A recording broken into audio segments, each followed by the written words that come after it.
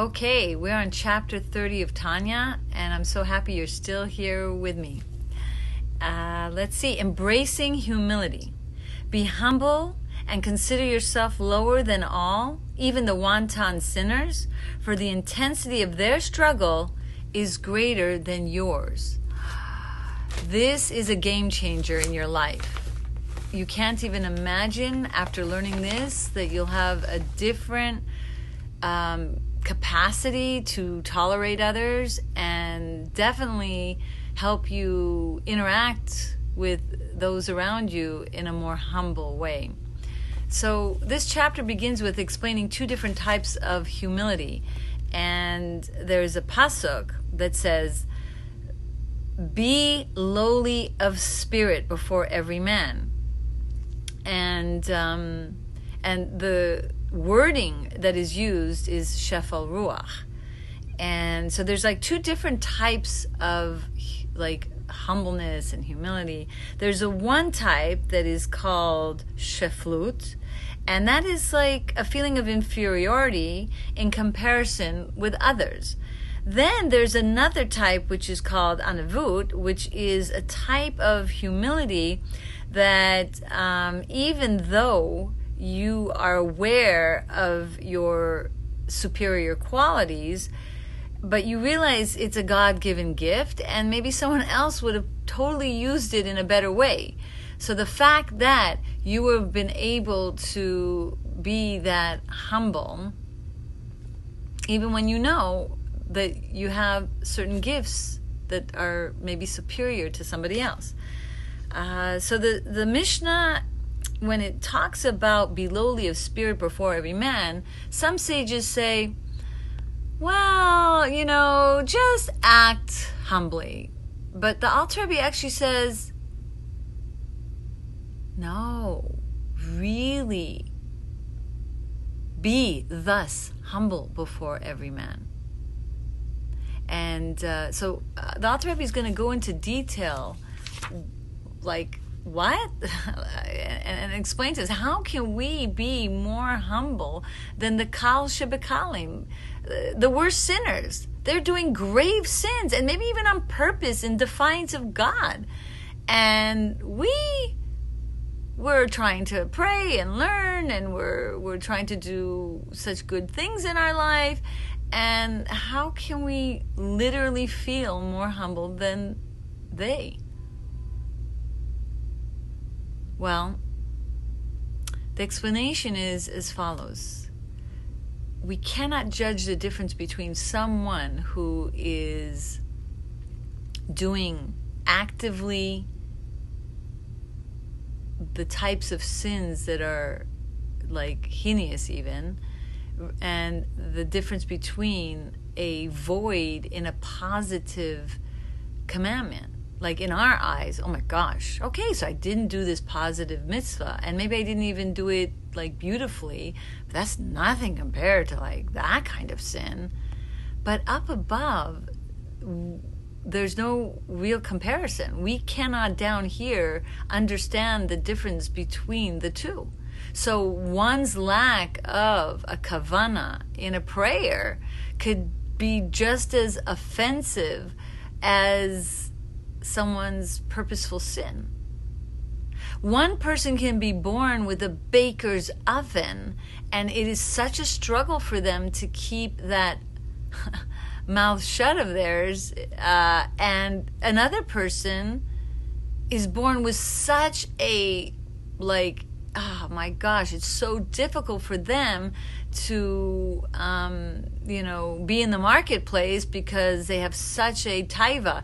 They were born with such an emotional passion of wanting pleasures, and so they fall prey, whereas someone else could be that they were born frigid and they don't even have that kind of temptation. So there's no way we can discriminate the difference between one person and the other, because we just don't know. We haven't been in their place to know why it's so difficult for them and why they're failing. So can you imagine? Like one's lack of a positive deed? I mean, the Alter Rebbe lists so many different things that we can think about to humble ourselves. Like we don't know that our lack of a positive could be just as lowly in a sense as someone else's lowest of lowest behavior that looks so much worse.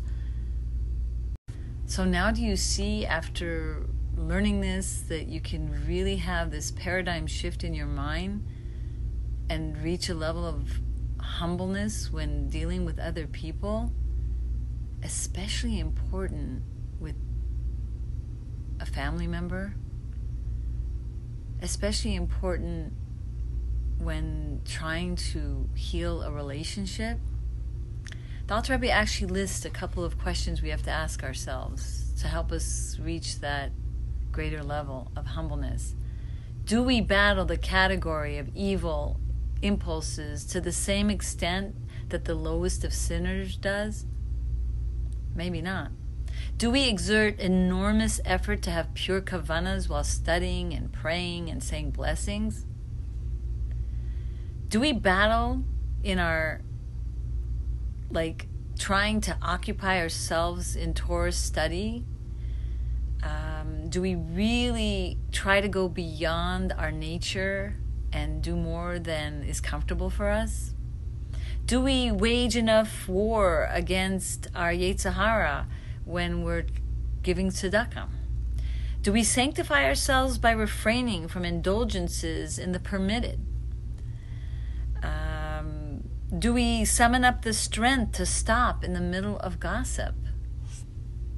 Think about all those things. And maybe we don't.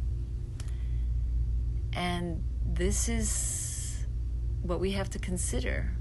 Do we wage enough of a war like those who have that passion like a baker's oven, or that weren't born frigid and have such lusting natures?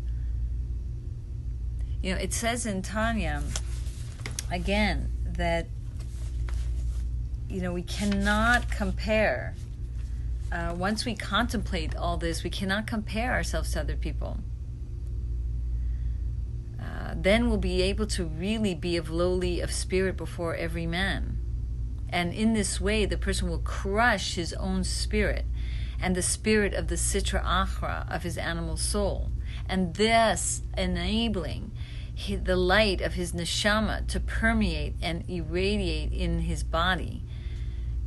And this is a medicine, a remedy for our soul that might feel Tumtum Lev, that might feel not so sensitive to the spiritual.